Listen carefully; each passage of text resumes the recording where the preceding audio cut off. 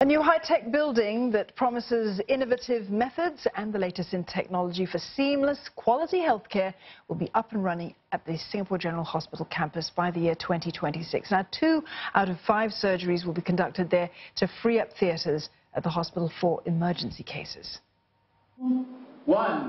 SGH broke ground on the new Elective Care Centre and National Dental Centre Singapore building on Tuesday. As part of the SGH Campus Masterplan in 2016, the centre will help to meet the future healthcare needs of Singaporeans.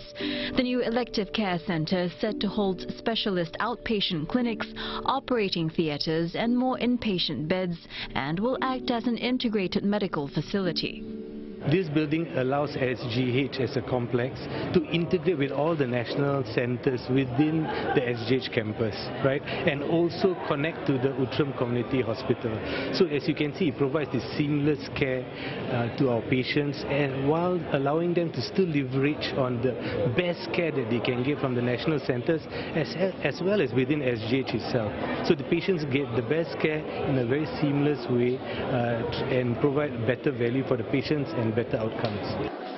The enhanced connectivity ensures that patients with multiple medical conditions can access their care needs easily within the campus.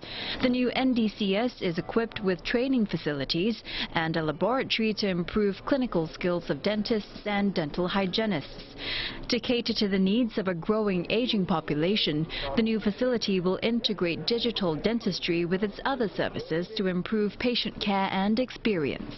It is a good time to introduce new technology into a new building, not having a space and infrastructure constraints. So we plan to introduce intraoral scanning to a large extent, as well as scale up more 3D surgical planning, as well as 3D printing of dental appliances such as dentures and braces appliances, etc.